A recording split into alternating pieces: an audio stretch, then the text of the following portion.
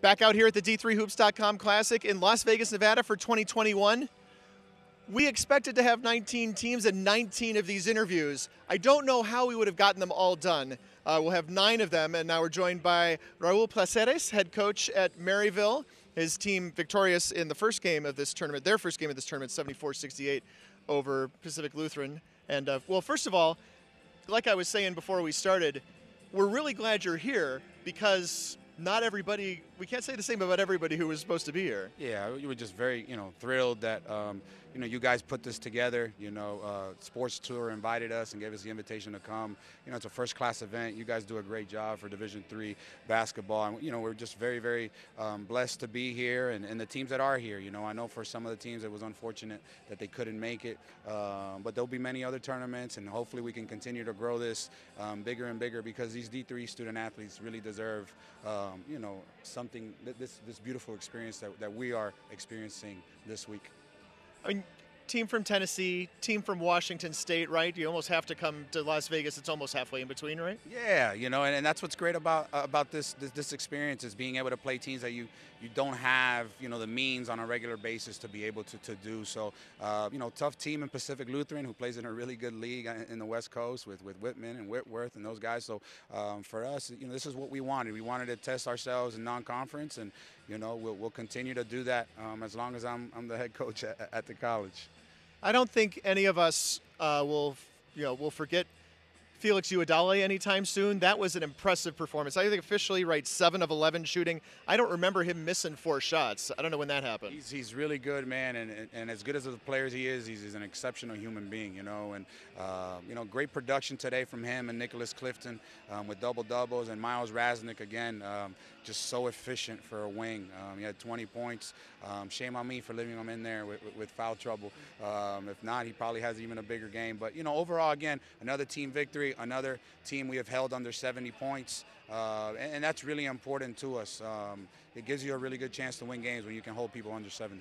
And I heard you talking to your SID, right? Your magic formula is it was 45% from the floor, 35? 45, 35, 70. We didn't do it today from the three-point line. We were close, and that's why the game was so close. But typically when we're 45, 35, 70, we're winning 85, 90% of our games. And when you got to win the rebounding battle. 4 to 8 is the margin you look for to be able to win games consistently. And, we did that somewhat today. And, but it's a good win. Whenever you win in this type of environment and with everything that's going on right now in today's world, just really proud of our guys and our institution for allowing us to do this.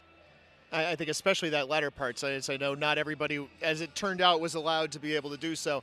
Talking about distractions, right? I mean, obviously, everybody's had to be real flexible over the course of the entire season and last season, that partial season that we played.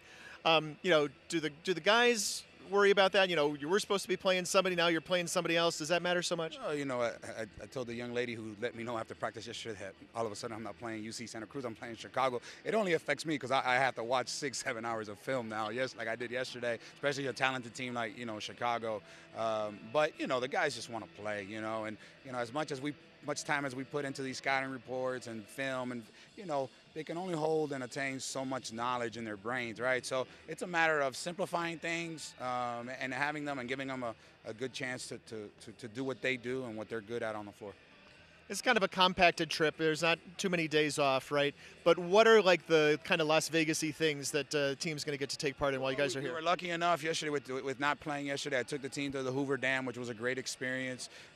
We went to In-N-Out Burger, which, obviously a favorite chain in the West Coast. Guys wanted to do that. And took them to the Strip last night. And, we ate together as a team and had a really nice dinner. And, we'll do it again Thursday. We're going to go to movies tomorrow here because, the facility is great. You got movie theater, bowling alley. So South Point has been very, gracious as a host. And, so we'll enjoy it again and, continue to do this, man. I think for us at the Division III level, it's about giving these young men the best experience we can because they're the ones who make this happen financially. And it's up to us as coaches to give them the best experience possible. And that's what we'll continue to do at Maryville College.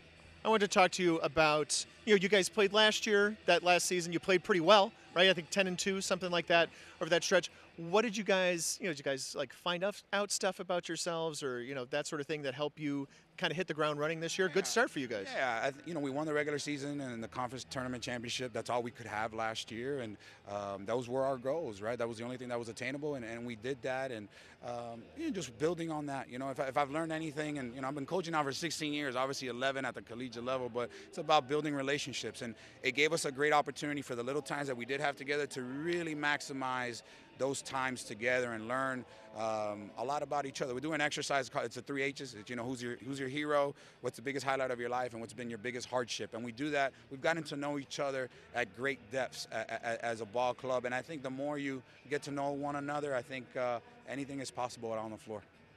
It's Raul Placeres, head coach at Maryville. His team victorious in the first day of the D3Hoops.com Classic, 74-68 over Pacific Lutheran.